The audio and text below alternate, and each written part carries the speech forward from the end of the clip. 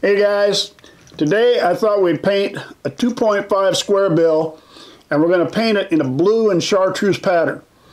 Now, I'm as guilty as anybody, and if I look through the fishing catalogs and all the different lures, about everybody that paints a black and chartreuse or a blue and chartreuse ends up just using yellow for the chartreuse. Well, today we're going to change that just a little. We're going to take some Createx transparent yellow, and we're going to mix in a little bit of Createx pearlized lime. We'll mix a little of this together, try to get a little more of a true chartreuse color. And then for the blue, we're going to use a Createx pearlized blue. So stick with me. Alright, we're going to start out. I got the base coat, the base white in place. As I've said in the past, I use Createx opaque white for the base. I've also mentioned when using transparent colors, it's nice to use a Createx pearlized white underneath because that shows through. But in our case today, we're going to be putting some pearlized lime in with the transparent, so we're going to bypass that step, putting the pearlized white. So let's mix some paints. Now, if I was making these to sell and I needed to make over and over and over the exact same type, now we're going to get pretty picky. We're going to start measuring. We're going to take so many drops of this and so many drops of that. We're going to keep records of it so we know exactly, so we can match that paint over again. But for this situation, I'm painting for you and for me for fishing later. So I'm not going to worry about it. So put in some yellow. Let's add just a tad of the, let's add 2 drops. Let's stop there first.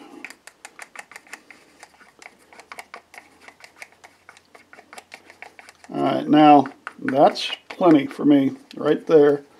I'm going to go ahead, because I just mixed it, I'm going to thin this just a tad with just a little bit of water. Just to get a little bit thinner. There we go. And as you can see, there's not much in the cup, but you don't need much. We've slightly changed that pearlized, a transparent yellow.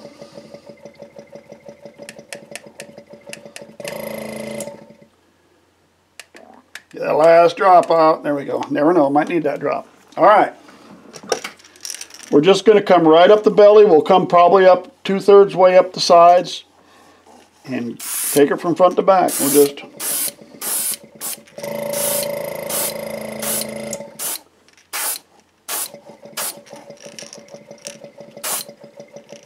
and that's all it takes. We'll have the belly done.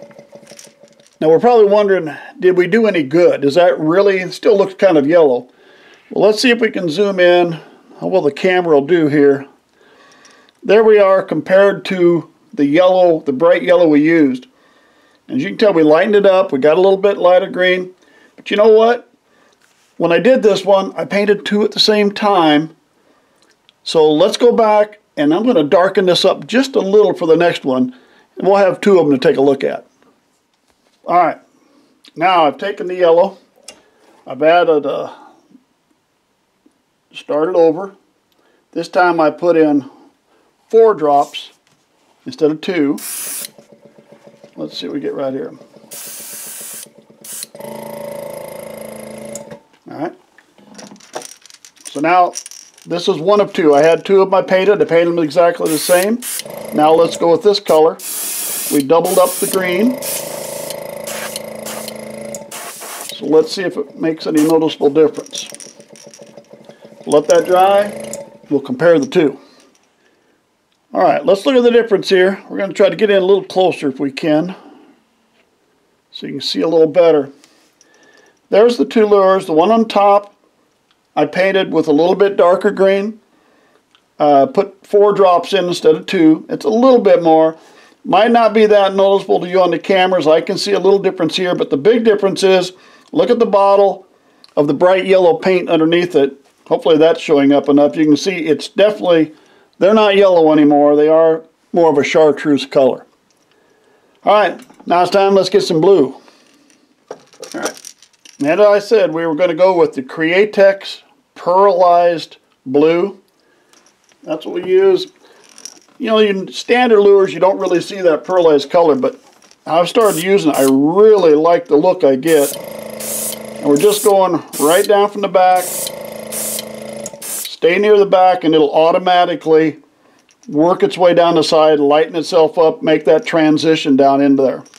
You might go a little bit more, get a little around the nose and the eyes. Sometimes I like the eyes to be a little darker. That way when you put that red eye or different colored eye in, it really tends to show up better. As you can see, we've got a nice dark blue on top. We're transitioning down into that. We're going to leave that right there. And let's go ahead and get the other one quick. Get the other one done. You notice I don't really turn it on the side, go to the side, because that's going to hit it. I'm staying from the top and shooting down. And that's what will get that tapering down effect that you're looking for. You don't want to turn it on the side and shoot from the side. You always want to shoot downward, and that way you'll get the tapering effect that you're going to really like. Alright, we're going to call that one good too. Let's put in some eyes. Got my tacky glue. I like to use a little tacky glue, even though, as I've said in the past, the eyes have the sticky stuff on the back. I like to put a little tacky glue on each one. This one's kind of a red, but it's got a little bit of tinge of green in there too. Thought it'd be a little bit different color than the normal red eye I've used in the past. All these different colors of eyes you can use depending what your preference is. I suppose some people might even get picky enough to go with the eye color that would kind of match. But I really like the looks of anything with the red eyes. I think it stands out good. So I tend to use red eyes all the time. There's one. We'll get the other one real quick. I've got a few where I've tried some yellow eye, some clear colors, but I tend to always go back to the reds. To be honest with you, if I'm buying them, it's reds is what I'm buying. I've used other colors, but that's usually because the eyes are provided for me. I figured, well, I might as well use them. But if I'm buying, this is what I'm usually buying, something with the red in it.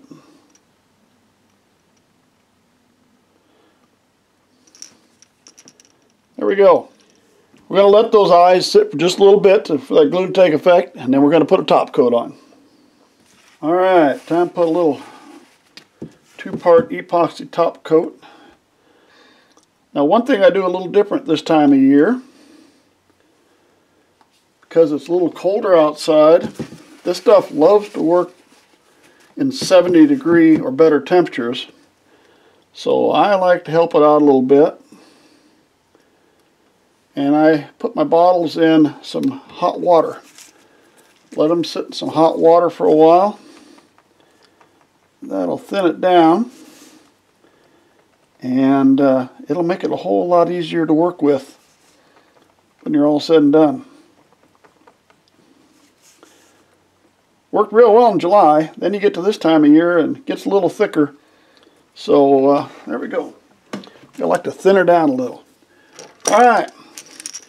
As I've said in the past with the top coat, doesn't take much. Here's a cheapy Walmart brush is all I'm using, because as you hang this up, everything's going to kind of run down to the end, and any brush strokes will be gone. So you don't have to worry about fancy brushes and that type of stuff to take care of the brush strokes. All you want to do is just get a good even coating all the way around. One little spot right there by the head. There we go. And now give it that last turn so you can look for a spot where you might have missed. And there we have it. We have our top coat on. So take a while to dry. I usually put them up in the afternoon or the evening, and I'll let them sit overnight before I try to work with them again. Now, as I said, that was a pretty simple lure. I like to keep it simple, especially if you're just starting out and try to get into those wraps and all that kind of stuff can be a little more complicated. So, seeing as how we painted 2 of them, we've got our hard coat on the one. Let's see if we can take this simple pattern that we painted and make it a little something different anyway. Going to mix up here. We got the hard coat on one. Getting ready to put the hard coat on the second one. And I purchased glitter. Now I believe I got this from Dollar Tree or something like that, or Walmart, I'm not sure where, but you can get them at both places. So I got to start a mixture here. Let's put a little bit of glitter, and don't get carried away. That should be enough. Just a very little bit.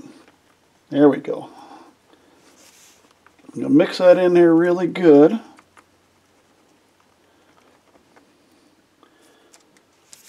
Alright, let's grab our lure, and now for lure number 2 we'll put on a top coat with glitter. Oops, where did I hit that? I saw that. There we go. Well, I don't know if that'll show on the camera. We'll get some pictures, good pictures of this later, so you can really see the difference, because I'll guarantee you I can see a difference here. So there we go. That's a silver glitter I put on it. Well, there we go, guys. The Pearl Blue Chartreuse pattern. A nice, easy pattern to do. So even if you're just starting out and don't have a lot of experience, you can still get some good results right away. And that glitter on there really made that thing pop. Hey, thanks for sticking with me. Subscribe to our channel if you would. Hope to see you again real soon.